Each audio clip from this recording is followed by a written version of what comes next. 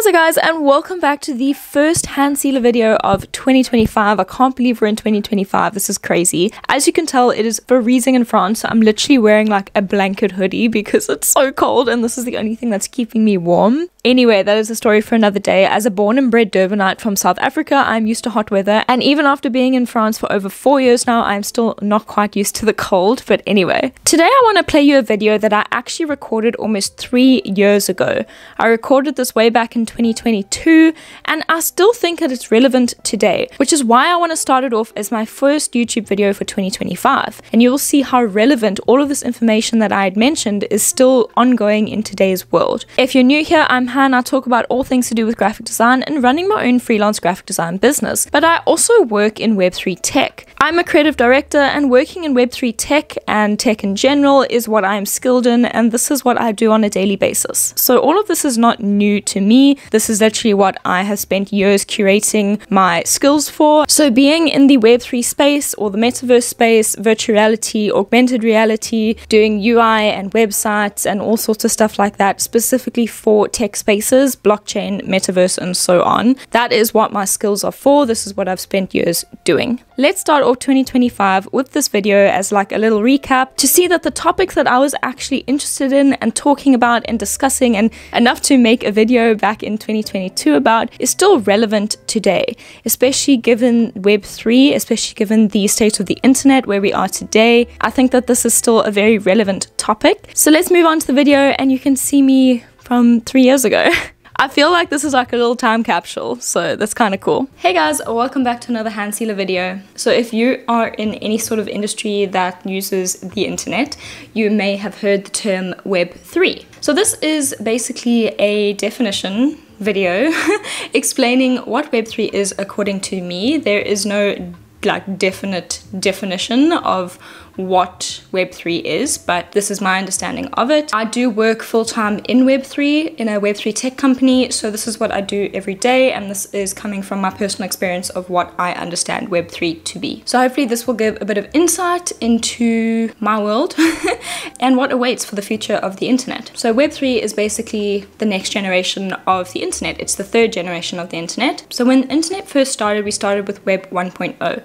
Web 1.0 is basically read-only. So you could basically just read the information that was given to you online. You couldn't interact with it, you couldn't edit it, you couldn't comment, you could just read that information, and that is it. Then we moved on to Web 2.0. We are currently in Web 2.0. Web 2.0 is basically read and write. So like Facebook, for example, you can make a post and you can post it, and then you can comment on other people's posts. So you can write, you can share it, you can edit it, you can change it, you can interact with it. Web 2.0 was also the rise of targeted advertising. So we would sign cookies, like we totally know what they are, and these large corporations knew our personal details, and they were able to then target us specifically as a person, who we are, what we like, our interests, our dislikes, and target adverts specifically for us based off the information we have provided or off the information they have collected from us. That was part of Web 2.0. Read, write, targeted advertising. Another aspect of Web 2 was very much user-generated content. Advertising and marketing campaigns based a lot of their projects on gaining user-generated content, getting their users to interact, to share, to post, to show their identity, to share their pictures of their family and this and that and whatnot. Like, that is very much a Web 2 mindset. Then we move on to Web 3. So Web3 is now the third generation of the internet, and it's basically all about decentralization, taking away a big CEO that controls everything, giving the power back to the communities. So there's a lot of DAOs, which are decentralized autonomous organizations, which are owned by communities of people. So if a decision needs to be made, there's no one person that can just shut it off. You need to have like a collective vote. So it's about decentralization, DAOs, moving our finances to DeFi, which is decentralized finance. So your money is no longer kept by a centralized bank that can call the shots and do what they want with your money. You have full ownership of your assets, of your money, of your information. You can stay anonymous. You don't have to tell anyone who you are. There's no like monopoly of information or certain large companies owning everything. Web3 also focuses very much on transparency, and that's been amazing, especially with the use of blockchain technology. Blockchain, in the simplest forms, I could do a whole video on this, is basically a digital ledger. So think of it like in accounting, you would have a ledger of all your books, your finances, and that's basically what the blockchain is. It's a ledger to show who bought what and when and why and how and where it is and who has it and whatnot. Like, you cannot escape the blockchain. Every transaction that happens on a blockchain is solidified in basically matrix code. So yeah, Web3 is very much about transparency, open internet where everyone has access to that information, basically giving the power back to its users, not the power sitting with CEOs or presidents. So Web3 is going to become a large part of how we do business in future, how we do personal things in future. So when people think of NFTs, they're like, oh, NFTs are Web3 and blockchain is Web3 and voice AI is Web3 and AI is Web3 and VR is Web3, and that's not really it. Like, Web3 is just the section of the internet. I think a lot of people also confuse blockchain technology with Web3 and NFTs with Web3. NFTs are not the internet. Blockchain is not the internet. Those are two very different things. NFTs are technology. Blockchain technology is a technology. It's not the internet. Because I think a lot of people are like, oh, you know, I can just online shop online. I can just do this online. I'm like, cool, you can. But remember, it's not internet that you are transacting on when you're on a blockchain. It's a technology. It's a whole other thing. I know that's off topic, but I just wanted to kind of throw that in. And yeah, with Web2, basically the data that you interact with, the data that you create and share is not owned by you. So Web3 is about giving the ownership back to the people that own it. It's about not having a centralized group in charge. I think we're obviously in the very early stages of Web3, but obviously working in tech every day, I can see the potential that this type of internet has, and it's crazy. Like, yeah, there's some really cool things, and especially in terms of how information is shared and traded and interacted with. Like, I think gone are the days of privacy struggles. That was obviously a big thing that we had in Web 2 that people didn't like, was the information was so easily traded across platforms to various people. In Web 3, the only way someone can take your assets or take your money or take something that belongs to you is if you give them that permission. If you specifically provide that information. No one can come in and just take something away from you without you granting them access. And you've got to be very careful of who you grant that access to. Web 3 is also very much an incentive-driven type of internet, I would say. You know, a lot of projects that we'll see come out are very much incentivized to gain that project's token or to earn it or to build a community. And I think that's a very big thing in Web 3 is the community. You know, it's not, you can't just buy your followers anymore. You've actually got to interact and build and grow with this community. Because if you build a community and they want to get involved in your project and they invest in that, because they can get voting rights, or they can get a little bit of, you know, they can get ownership of a certain percentage or stocks or tokens or whatever, they have an incentive to help you do well. So the people that follow your project will be more inclined to help you, to share, to like, to get involved in this project because it benefits them as well. So community is a very big part of this new internet that is coming to play. So on my channel, I am going to be making a lot more videos about decentralization, about blockchain technology, about NFTs, about VR and AI and all those other questions that you may have. So I can't answer everything in this video. I think Web3 is a very third generation of the internet. I think it's definitely the future of the internet, and there are so many cool things that are going to come out of this. I definitely think it is scary for people that aren't working in this environment every day. For me, because I work with this technology every day and I'm building products for this type of technology, for this type of internet that's coming out, I've really adapted to my mind. I'm just like, there is so much that you can do, like it's crazy. And I think it can be a bit scary for some people. But then I think about how, you know, when Facebook sort of came out, I think people were scared to give their information, to sign up, and I think it was a lot of the older generation. Now if you look at it, most of the older generation are the people who are on Facebook.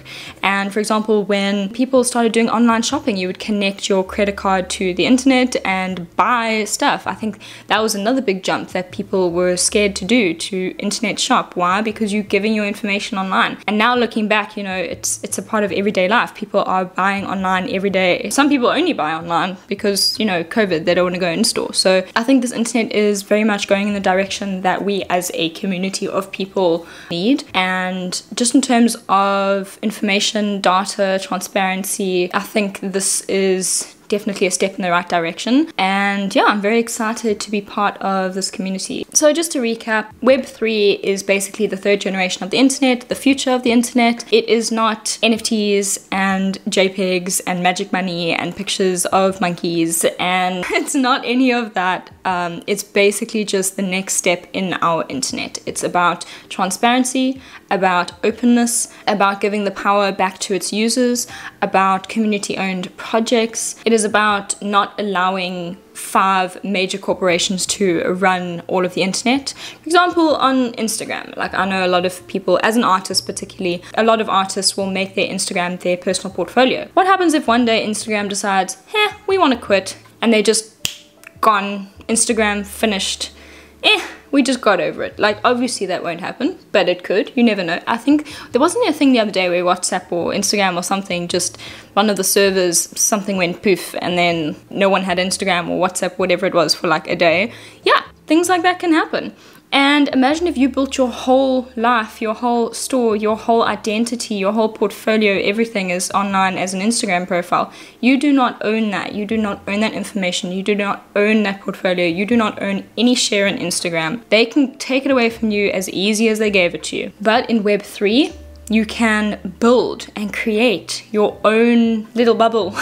And I think it is like, it's the same as building your own website, and that belongs to you. That platform belongs to you. It's the same thing, where you as a person have ownership of your assets. You have proof of that ownership because there are things such as blockchains, which store all that information openly. Anyone can access it. They can see who the owner is, where the money is going, where it is coming from, how much, like everything is public on that blockchain. So it's very difficult to squeeze in there and change data without anyone noticing. Okay, so I hope I haven't confused you too much about what Web3 is. This is just also the tip of the iceberg. There are so many resources available. There's podcasts you can listen to. There's videos that you can watch. There are books and white papers and websites you can read.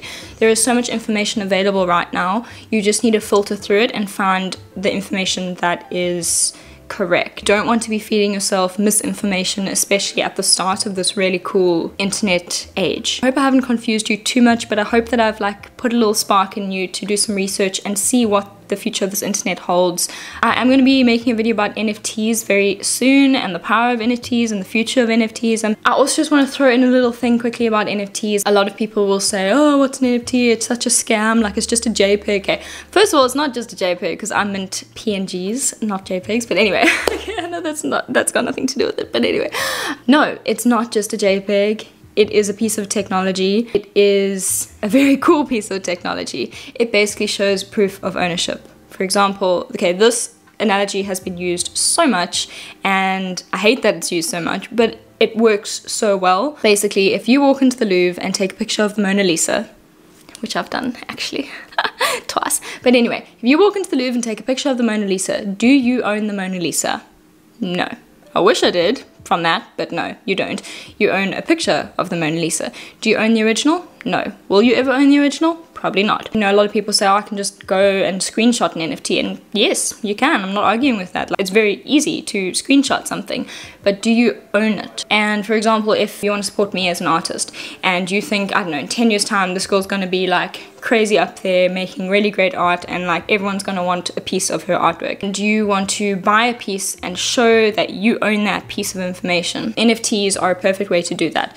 You can buy it from them. There is a piece of code written in that image, in that NFT, in that piece of like data. There is code that states it went from my wallet to your wallet, and therefore you are the owner.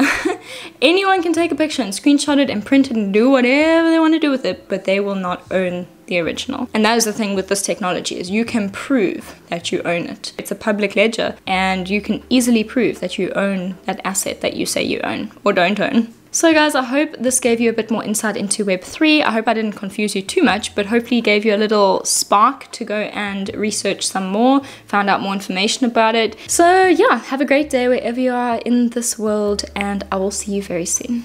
Bye. So there you have it. That is a video that I recorded almost 3 years ago, and it's still very relevant today. As you can see how passionate I am about what I do, and I'm still passionate about all of this today. It's exciting to know that we're part of the change makers for the next version of the internet, and all of these exciting and fun projects and products that are coming out. And I'm very excited that I get the opportunity to be able to create these products, you know, create the UI for them, create the SaaS for them, create the websites for them, and it's very exciting. I entered the Web3 tech space in 2021, so I'm going on 4 years being in the tech space. So I no longer find this very scary, and it's really fun to learn about all the new products and stuff that are coming out. So if you have any questions from this video, let me know in the comments. I'd love to start a conversation with you guys. And this year, I really want to create a community amongst my YouTube followers and subscribers. And I want to be able to have open communication with you guys in the comments and yeah, just learn from each other. I think that is the beauty of the internet and the beauty of YouTube, is that we are all here to learn and grow together. And it's really fun that we can bounce ideas off of each other and learn that way. I hope you guys had a wonderful festive period, and that if you're back at work, good luck. I started work today on Friday the 3rd of January, so I'm bright and early up in my studio, starting to work on things, planning my life and sorting out YouTube content planning as well, because I have a lot of things planned for YouTube. It's going to be so much fun. I hope you guys have a lovely day wherever you are in the world, and I'll see you soon. Bye.